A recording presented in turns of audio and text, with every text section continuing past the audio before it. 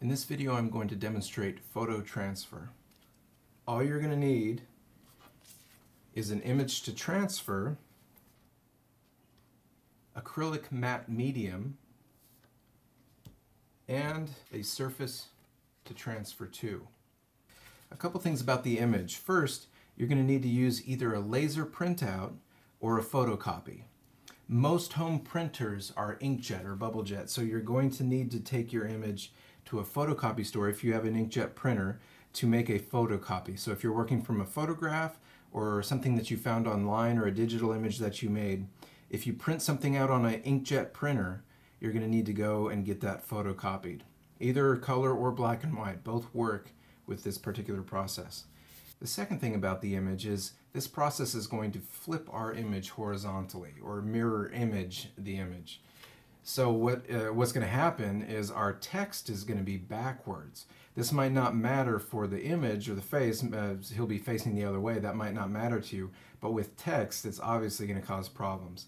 So what we do is we start with the mirror image. We start with the mirror image of what we want to end up with. So here I put them side by side. You can see that in the original, the writing is correct and he's facing the correct direction.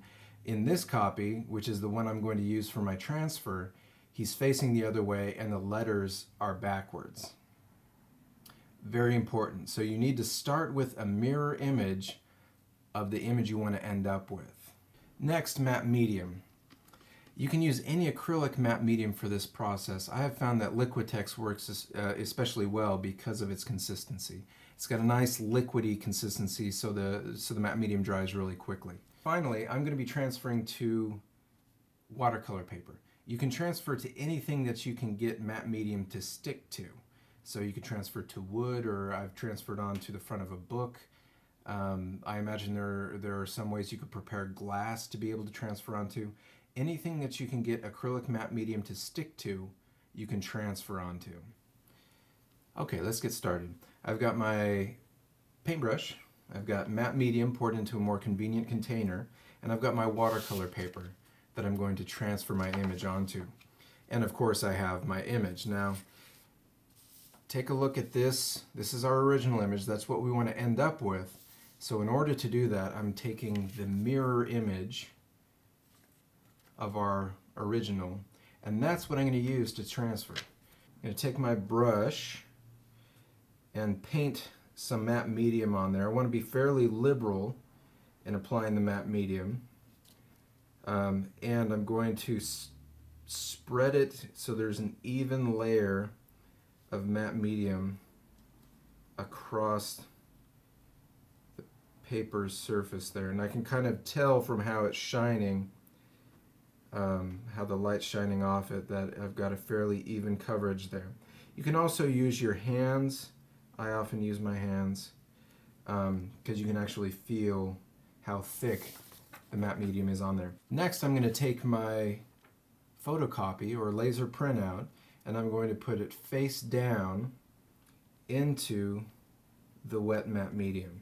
Then starting in the middle, I'm going to press down and push out towards the edge. And now I can tell that I've got a really nice even coverage. Everything's glued down, every part of my image came into contact with wet matte medium. That's very important. And now all I need to do is let it dry.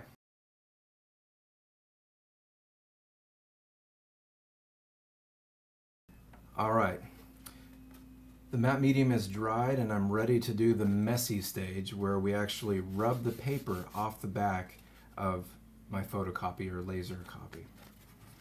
For that, what I'm going to use is a little bit of water. The matte medium doesn't get wet again. It's going to stay dry, so it doesn't matter if we put water on it. I'm going to dip my fingers in the water and then just rub lightly on the back of my photocopy. You don't want to put too much water on there. As I rub lightly, the back of the paper starts to turn transparent and I can start seeing my image through the back of the paper. As it goes transparent, I can start rubbing a little bit harder, and as you can see, the paper is going to start balling off the back of my photocopy.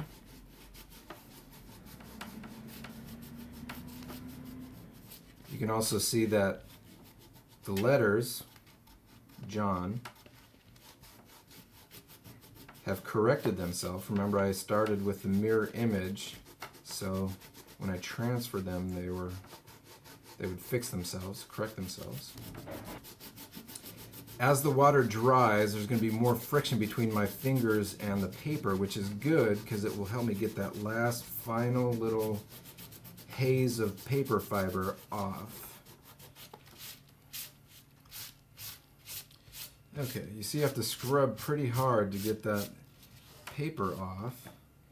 You could also use a sponge, or you could use rubber gloves to try to protect your hands a little bit from getting roughed up by rubbing off all this paper. Okay, a little bit more. Now, if I've gotten any matte medium on the back of the image I transferred, then I'm going to run into problems because it's going to make it a lot harder to rub the paper off the back of the image. Good enough. And what we're left with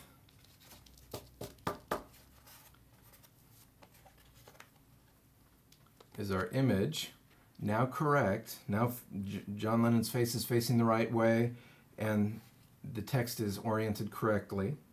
Now you can see that the image was broken up a little bit. It didn't transfer completely. Some areas where you actually see some of the paper texture, some areas where it didn't transfer at all. I like that effect. There are ways to avoid that and get a cleaner transfer. I'll talk about that a little bit later on. And that's it. That is photo transfer.